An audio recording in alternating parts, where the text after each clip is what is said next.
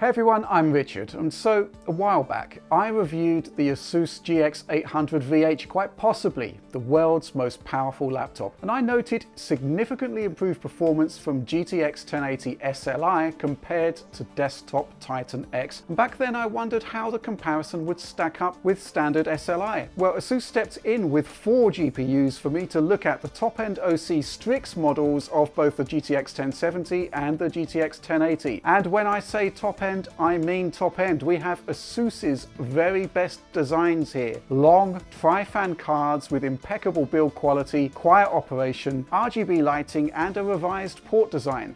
Perhaps with VR in mind, these cards come with 2 HDMI 2.0 ports rather than the usual one. It means you can easily hook up both a VR headset and a UHD TV, and that actually shows a bit of foresight here, because 4K is a big deal these days and TVs actually offer much more real estate for the money than desktop monitors. Oh, and let's not forget that these cards' superior thermal solution means extremely low temperatures, the lowest I've seen by the way, and some phenomenal overclocking straight out of the box. Pretty insane stuff actually, and what it means is that you get a decent increase in performance over reference models without actually having to do a thing. Now, an extra 4, 5, 6 FPS on benchmarks may not seem like a big deal, but in real life applications it's all about making your lowest frame rates as high as possible, and in that scenario every little helps. Now, similar to other high-end cards, these Asus Strix cards actually have different overclocking profiles you can access with a bespoke tool called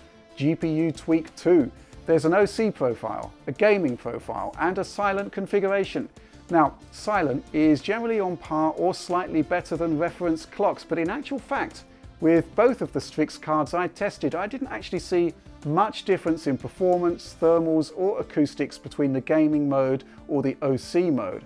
Silent is a bit slower, but there's not a vast differential there. My advice would be to stick with the OC profile. In terms of manual overclocking on both the 1070 and the 1080, I could add only 50 MHz to the core, but RAM could be boosted by 600 MHz. You get a small boost by doing this, but personally I'd just leave the core where it is and overclock the RAM only. Asus have pushed the cards almost to their limits, and you don't need to worry about stability on any game. Okay, so the bottom line is this really, and we've said it before in our main reviews. The GTX 1070 is like the consummate card for 1440p gameplay, and with tweaking, it's good for 4K at top-end settings in 30 FPS territory. Now, the GTX 1080, well, some compromises need to be made, but it will give an agreeable 4K experience in many top-tier titles. So let's cut to the chase. Let's talk SLI on both cards.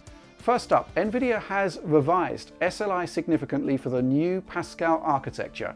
Only higher-end cards can run it, and only 2 GPUs are officially supported these days. Oh yeah, and you're going to need one of these, the new SLI bridge. NVIDIA says that bandwidth isn't sufficient on lower-end ribbon-style cable bridges like this one. But one thing you need to bear in mind is that if you do buy the new bridge, you need to ensure it's the right one for your motherboard. So this one here. It's designed for motherboards where the 2 GPUs are separated by a single slot. And that leads me on to another SLI pro tip. This style of card, well, it kind of expels hot air into the case, as opposed to the reference cards, which tend to propel most of the heat out of the rear. Now, the end result here is that with these cards, GPU 2 is pretty much super cool, while GPU 1 is about 10 degrees hotter, and its airflow is impeded by the second processor. Now, thankfully, we're still way below the thermal throttling point in our testing, so the performance metrics are not affected. And in our tests, boost clock was just 25 MHz lower than the card running on its own. So first up, some observations at 1080p Full HD resolution. There are boosts here, but generally speaking, the higher you push the pixel count, the more scalability you get from SLI. Now, in terms of the GTX 1070, there's generally a good amount of scaling overall, but the average frame rate metric can be deceptive. We move into genuine bottleneck territory on occasion, and you can see areas where frame rates between single card and SLI setups almost equalize. And yes, as you would imagine, the situation can be even worse on GTX 1080 at the same Full HD resolution. And this is kind of one of my bugbears about benchmarking. The average frame rate metric dominates, and scalability is measured as a percentage, inferring a kind of uniform improvement across the experience. Well, the reality is something like this. It's amazing. Perhaps not surprisingly, things improve significantly at 1440p. Graphics tasks become the primary bottleneck and the gap between single card and SLI performance is more consistent. However, overall scalability still isn't awesome. It's still in the kind of 50 to 60% category, and the relative improvement to performance overall is actually lower on GTX 1080 than it is on the 1070. It's like there's a limit to overall frame rates, a kind of wall you hit the more power you have. And that's not really great, bearing in mind the costs involved in buying two of these cards. Now, at 4K, things get really interesting. And it's where my focus has been for the most part in this testing. I've been doing a lot of Ultra HD gameplay, and the aim here has been to kind of stabilize at a locked 60 frames per second. We know that the CPU overhead isn't really a problem at 60 FPS, and we know that the visual return is there. Get a 40-inch screen like the Samsung KU6400. Set it up as a desktop monitor and you get a relatively vast amount of real estate plus extreme pixel density. Looks fantastic. Alternatively, you still get a highly rich visual experience on a proper, full-on flat screen for the living room.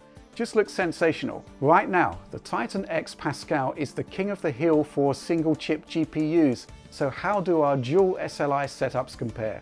Now, Assassin's Creed Unity is the king of SLI scalability, a best case scenario if you like, and here you can see GTX 1070 SLI sailing past Titan X. GTX 1080 SLI takes that a step further. Both SLI setups can be tweaked to give you something akin to a locked 60 FPS, something that just isn't possible on the Titan. Crysis 3 1070 SLI pushes ahead of the Titan, while 1080 SLI is a whole 16 frames per second ahead. Cry Primal is fascinating. 1070 SLI is 10 FPS ahead of the Titan, while 1080 SLI is 25 frames per second faster. And it's a similar story with The Witcher 3, which again shows phenomenal scaling. Now, if this all sounds too good to be true, well, yes, it is in some respects. Let's take a look at the division at 4K. The Titan X lags behind both the 1070 and a 1080 SLI in terms of raw performance, but concentrate on the frame time graph and you'll see severe stuttering issues. While frame pacing problems are mostly a thing of the past these days, some titles still exhibit the issue. And it's an example of how raw benchmarks aren't always indicative of the actual gameplay experience. In short, when we do our gameplay tests, make sure you keep an eye on the frame time graph as well as the frame rate. Frame time is actually far more representative of the feel of the game. Oh yeah, and check this out. Cry Primal on 1070 SLI here is actually beating the 1080 in SLI, which in turn is slower than the single card. Now this is ultra weird. I tried driver upgrades, retests, the lot, and still got the same results. But the good news is that this is at 1080p resolution, by the way, but things work out just fine at 4K. But regardless, it highlights that sometimes SLI just seems to, well, not work as well as it should. And secondly, this is Gears of War 4 running at 4K 60 FPS, and man, it's absolutely amazing. The problem is that it's one of a number of games that don't have multi-GPU support, meaning that in this case your second GPU is just sitting there doing nothing while the single chip Titan speeds ahead. Now, generally speaking, when this kind of situation happens, there's enough of a push from the community to get something done about it. But if you're looking to get the most out of your games on day one, you've got to seriously think twice about pursuing a multi-GPU setup. But the bottom line is clear. Two 1070s in SLI beats Titan X Pascal with performance to spare, and it costs a whole lot less. At 4K, where SLI really works best, the jump from 1070 to 1080 SLI is only around 10 to 15 frames per second. And this is quite profound when you think about it, bearing in mind the colossal cost differential. But of course, everything could change when Nvidia eventually releases the inevitable GTX 1080 Ti, where we expect to see the lion's share of Titan X performance at a much lower price point. And yeah, what if we SLI that, or indeed the full-fat Titan X? I have to admit, I'm sort of curious to see the result, but that will have to wait for another day. Do like and subscribe to support what we do. I really hope you like the video. Thanks for watching.